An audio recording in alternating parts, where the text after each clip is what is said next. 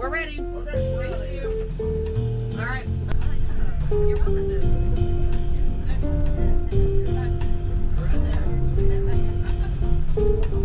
So I'm trying not to get hit by the bus, but we are here for the Barton 1792 tour.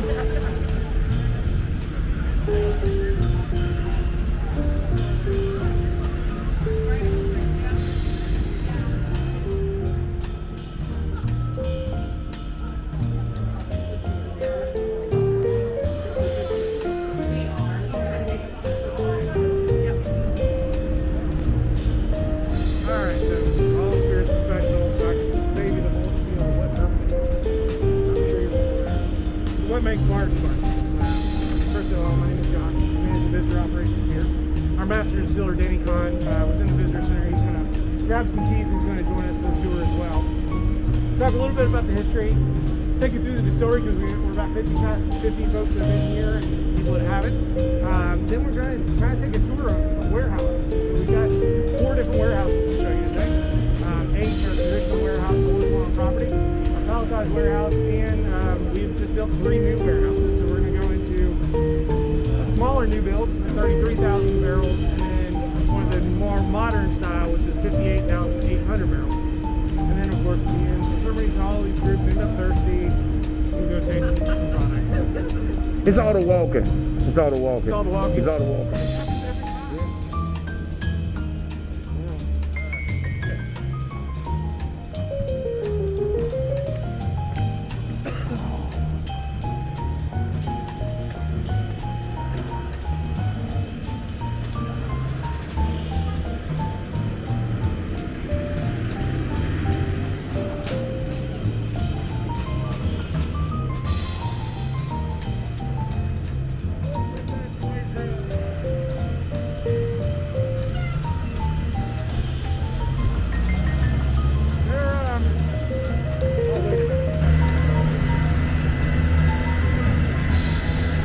So they're pulling a sample.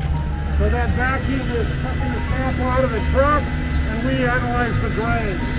It's a long tube, so that we get a cross section of what's in that tumbler. Because there's a lot of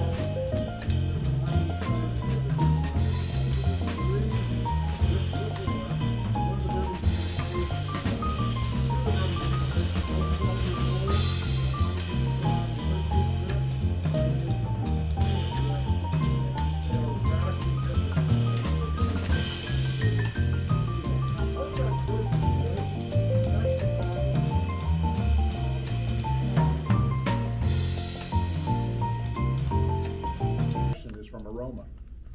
I will sniff a bourbon 20 times for every sip I take.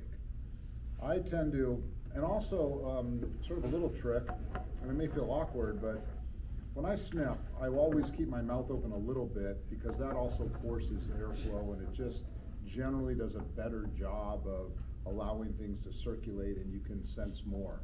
So, you know, don't need to consciously think about, you know, keeping your mouth wide open, but if you keep it open a little bit, you just get a difference.